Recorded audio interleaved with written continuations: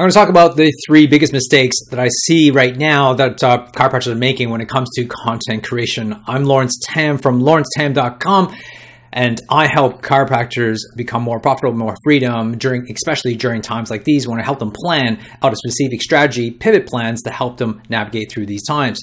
Now, today, we are obviously seeing a ton of chiropractors activating one of the key strategies right now is to really what I talked about before, which is about communicate, connect, and care for your clients. And what the trouble is at the moment is that when you start to do that, you kind of just go into action. And what happens when you go into action, which is always a good thing, but the problem is that you're going with action with no strategy. What I mean by that is that you're just pouring a ton of content out into the marketplace to your patients through emails, doing videos, or through SMS, or whatever you're doing, which is great to see, but the problem is that there is no strategy. And what I talk my clients through all the time in Nitro is that you have to have a strategy in place. You just can't randomly push content out.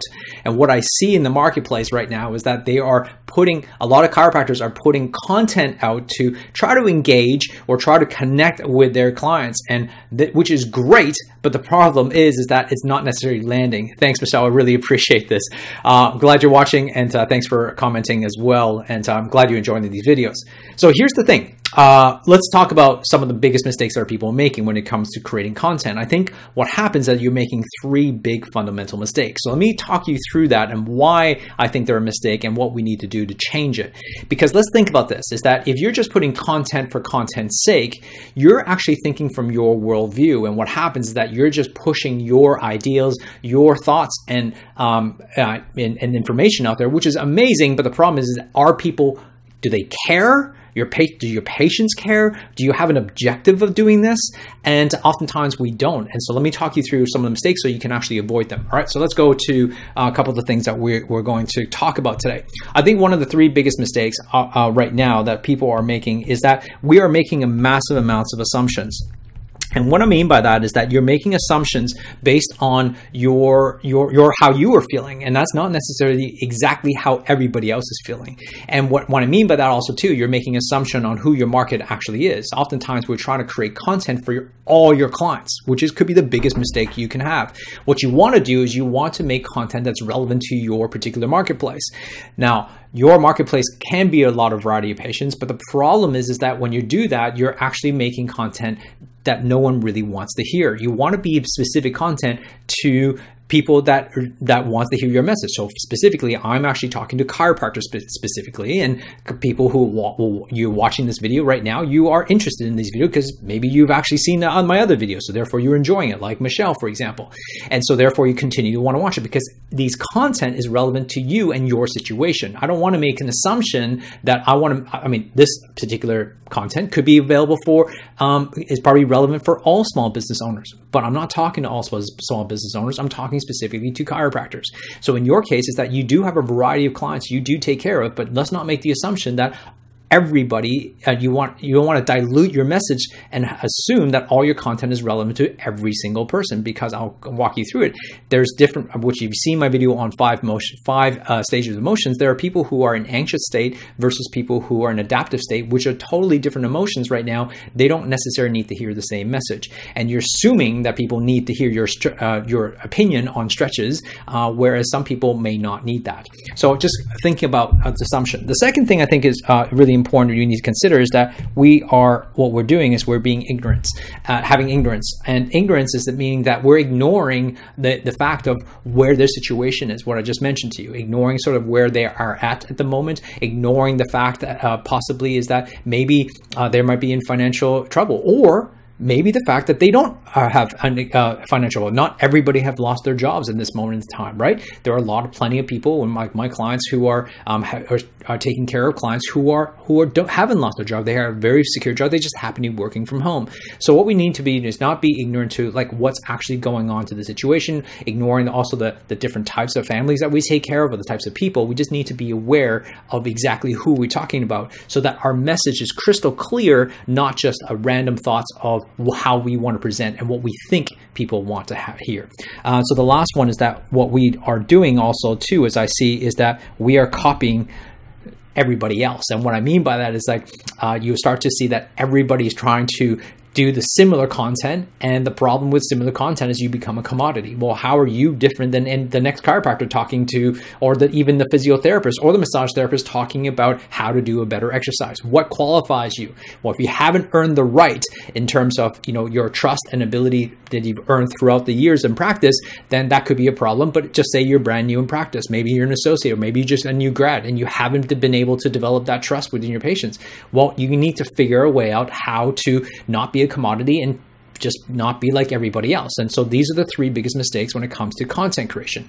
So what we want to do is you want to learn from and stop assuming. What we want to do is try to predict. And so what I mean by prediction is that you have to learn how to be able to see the landscape of what's coming up in the future. What is the next thing they're going to need to see or will need to hear based on their situation, based on your patients? How are they going to, what is the content they need to hear next, rather than trying to assume that they need to hear this, right? It's not just about pushing content for content's sake. You need to kind of read the landscape of what's going on right now. My landscape, in the chiropractic world, is that I have clients in the US, I have clients in the UK, and we have clients in Australia. For context purposes, is that they are all in different pace in terms of different needs and also shutdowns based on their country relevance. So which means my content has to be relevant to each one of those individual states or individual countries. So which means I have to deliver on content that matters to them at the most appropriate time. Well, you're not adjusting clients from all over the world. However, you do have clients in different realms in terms of different types of jobs or different types of needs. So therefore, you need to try to predict what their next needs are going to be, so that you're actually talking the messages that you're creating that is relevant to them. And the thing is, what we don't want to do is be ignorant and to what's going on for them, also in the material, or ignorant to your marketplace. What we want to do is have clarity. And what you want to do is provide clarity for them on exactly what the message is, and exactly you don't want to predict. I'll give you an example. I've seen a lot of people going, hey, let's provide them 30 things that they can do at home, or 30 things that you can play with your kids, or here's 400 recipes that you can cook at your home.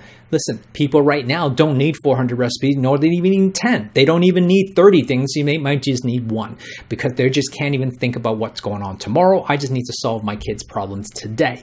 So that may be something to think about. Overwhelming with all these checklists and all these things might be too overwhelming for them right now. That's being ignorant to their problem. And what I mean by that is that you need to have clarity. They need clear steps right now. What people need, especially in anxious states right now, when they don't have massive amounts of bandwidth, providing more content for them isn't going to help them. What you want to do is have more step by step.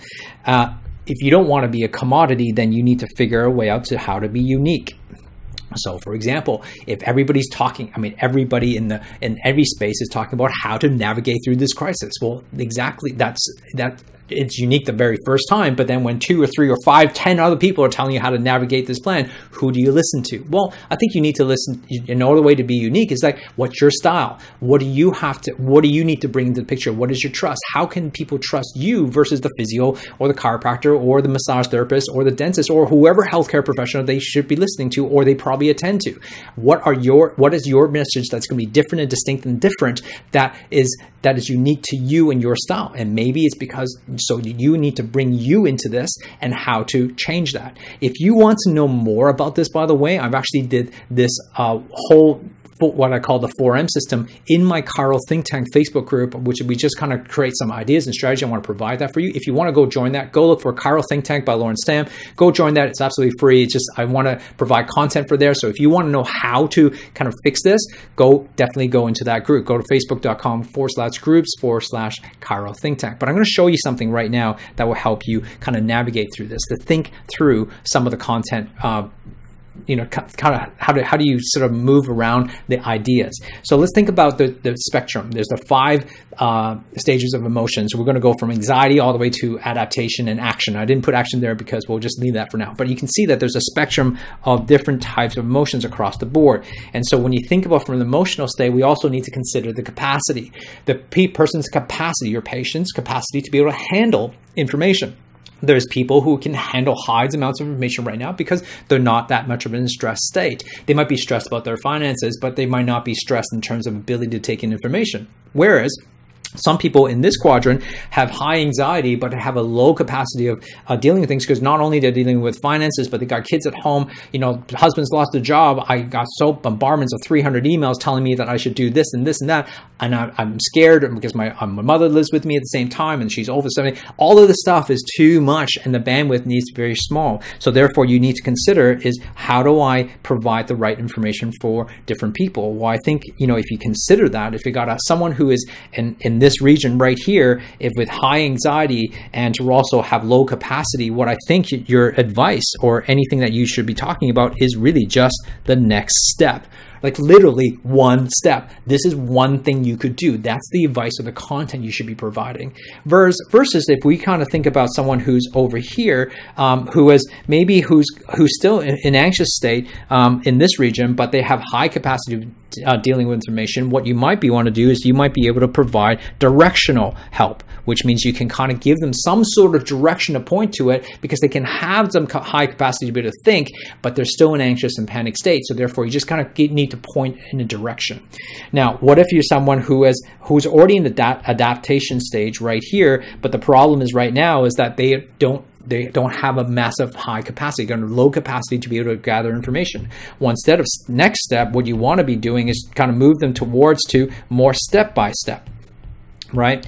Now, so what that means is that they're already in a state of emotional state that can handle a little bit more, but they're still got low capacity. You can give them maybe step by steps, which is a little bit more than one step. They might give them 3 steps to kind of help them move forward. So I hope this kind of makes sense to you to kind of move this strategically.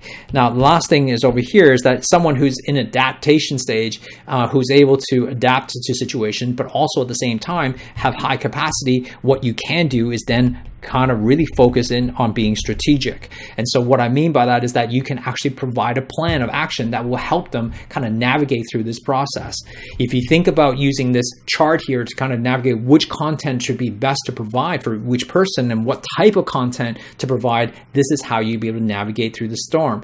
Because for most of my clients, for example, like right now, we've already dealt with these things, which was all about protection a long time ago, which about 3 weeks ago, we've already kind of created the steps to now so that we can be more strategic. Because right now it's about not just about how to get out of this. We've already thought that through last week. What we're planning for is like, how do we actually become better and separate and become a better brand, a better business, and a better business model coming out of this situation and utilizing this time properly.